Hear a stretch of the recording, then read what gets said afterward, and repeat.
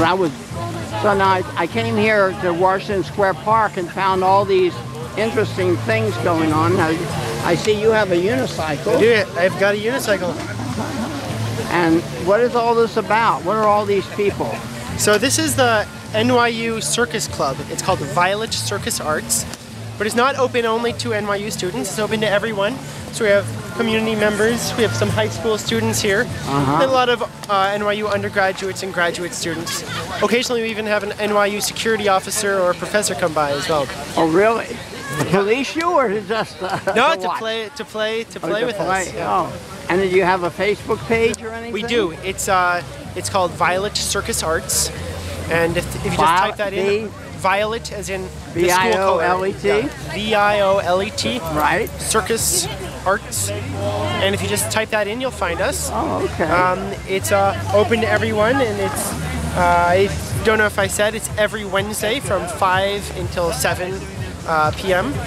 Now, it's warm, it's fairly warm, but I would assume that those times become more arbitrary as it gets colder, right? Yeah, so as it gets colder, days, what we actually continue to meet as long as we can. We have polar bear juggling. It's basically the same thing except it's cold out. It's called polar bear juggling? We call it polar bear juggling just to get people, motivate people to come. Oh. We continue to meet outside though because we strongly like the fact that community members can come as well. And if we went in an NYU building, it would be hard to get community access to the building. Right. There's been some interesting programs on public spaces on New York City television. Oh yeah? Yeah, so they were talking about how when they design, how you decide to make, whether you really want to encourage people to use them and to make them, you tend to design them in a way that makes people feel very welcome or picky. In other words, they're designed it's definitely interesting to see the difference in sort of the vibe of the park in Washington Square Park versus, say, Bryant Park.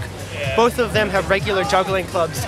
This one, because it's a little bit more open and there's this paved space, we can have more unicycling and more, some of these things that take up a little bit more How many people do you have members? Members, it depends sort of how you count.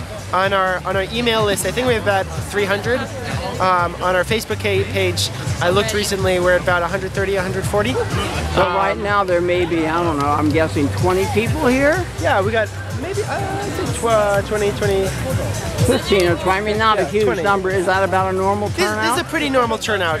In the beginning of the semester when it's still nice out, but the freshmen have just returned, then we can have really large turnovers, or like really large turnouts. Do you do promotion within the school or just on Facebook, or how? How do you find people? How do we find members? Well, honestly, practicing out in the park is a great way to publicize ourselves because we're having fun. But then people walk on by, and regardless and probably of somebody else that tells you, hey, I know that. They say, hey, can I try that? And say, absolutely. We meet every Wednesday, 5 to 7. There's some event like Figment Festival. That's right. Yeah. Where I met I was talking to earlier here. Okay, well, thank you very much. I'll put this up on YouTube for you, so maybe you'll get a few customers. Cool. I'm sure they'll find it interesting. Thank you.